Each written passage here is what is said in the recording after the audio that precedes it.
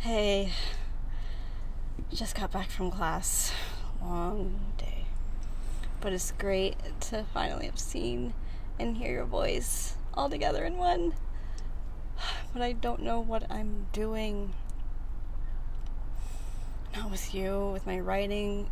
Like, why in the heck did I want to become a writer? What was I thinking? You're probably saying, why are you even asking that question? But my poetry professor is making my life miserable. He says he sees potential in me. He says it's for my own good. He wants me to write from a place of darkness, and that's just not me. I want to write about love. Like, let me talk.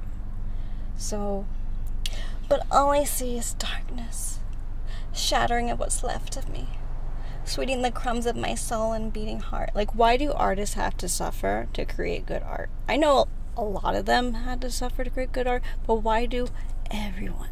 Why do most people?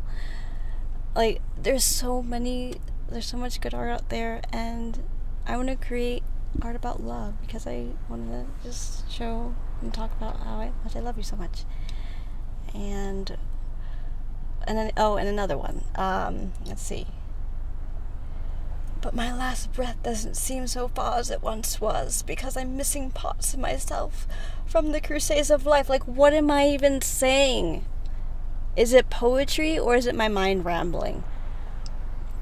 It is what it is. But I wrote it down already, so I have a feeling Dr. Brown is going to love it.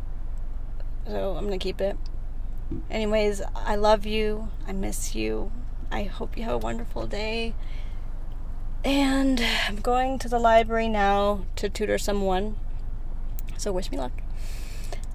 Anyways, the next poem is going to be dedicated to you, baby. I love you. Bye.